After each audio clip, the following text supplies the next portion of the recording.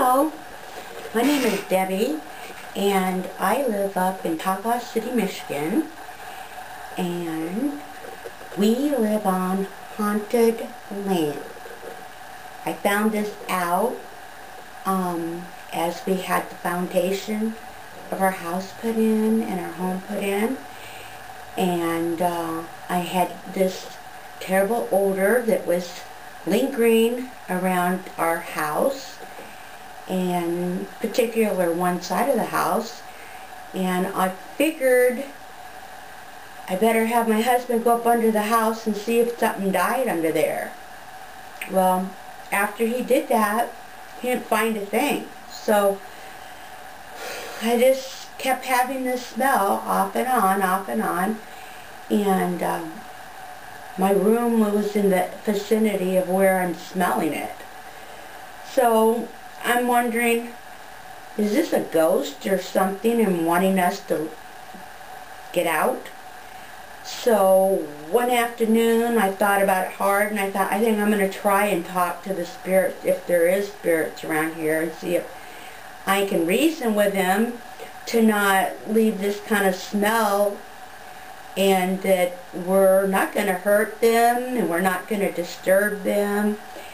And for the most part, we are enjoying the property.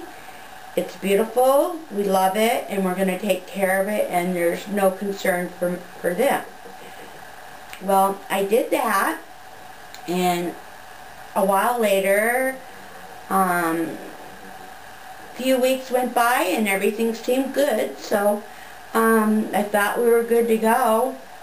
Another time they did come in the house and do it one more time, and it was so bad that I even got mad about it. I said, you know what, this is not right. This shouldn't be done. To quit it. We're not going nowhere. And stop it. So it seemed to work. It was weird, but it seemed to work. But I've been out in the yard, and I decided to take a lot of photos so I could share with family on how beautiful the property was, and our beautiful pond we have in the woods behind our house. And I noticed I started getting funny stuff in my pictures, and I got looking at them, and I said, you know, it kind of looks like ghosts to my husband. And after that, I shared it with a few friends, and they thought the same thing. I actually was getting images in the pond water. I had seen a skeleton in there, I seen a boy, I seen a girl, I seen a woman, and I seen a man and woman. They were dressed in 1800 clothing. The man had a suit on. It was a tweed suit with wearing spat shoes. She was dressed in something real elegant. Blouse with ruffles around the neck. I also found one with a lady that was in the pond that had real beautiful long hair. I believe it to be the same lady. I think the two children must have been theirs, boy and a girl. The girl had bangs, and her hair seemed to be about neck length. The boy had his hair had bangs like a girl. I had, after that, in the house we started also having poltergeists, and I'd have where I spotted in some pictures children hiding in the corner of my closet. And one time I was taking a picture in my bedroom trying to see if I could catch anything, and I actually had my TV in front of my bed, so I took a picture into the TV. The TV was not on, and I got images of children on the bed with me. Another occasion I had just about fallen asleep, and I could feel impressions of movement on the bed with me, of like walking or moving, and it scared the hell out of me and woke me up. So that was hard to get over. We've also had where drawers are open and no reason for it and nobody done it, with things scattered on the floor.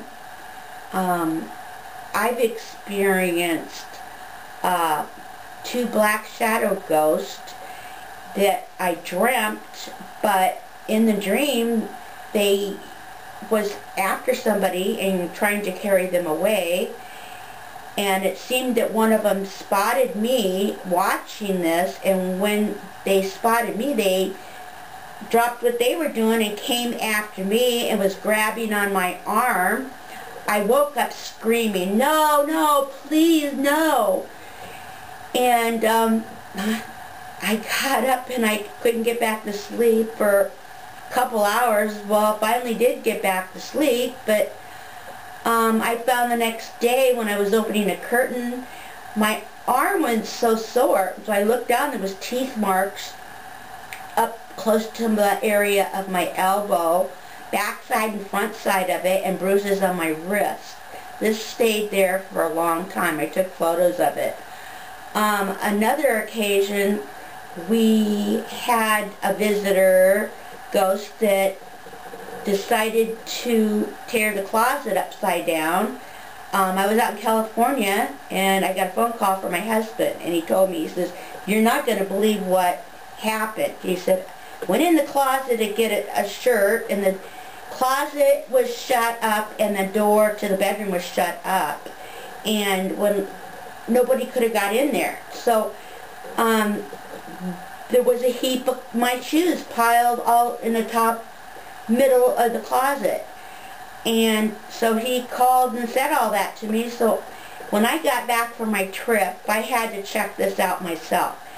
And he left it all there, and I decided, well, yep, he's right, must be the ghost. So I got one set of shoes and put it together, and then decided I'm going to finish this up tomorrow. The next day when I got up to go take care of the shoes, I found that my shoes that I did pair up and put away was moved to the left, and a different set of shoes was in place of it, and they didn't even match. And I got freaked out. That was so weird. And I did one night, I had just fallen asleep and I turned on my side, and I happened to open my eyes, and right in my face, I go, holy hell, there was this ghost materializing right in front of me. And I almost shit my pants. But as I was screaming this, it vanished in thin air. It was gone. I can tell you my husband's experienced a few things too, and I'm sure he's going to share with you some of them things. I'm going to have to cut this short because my camera won't take any more video. Thank you.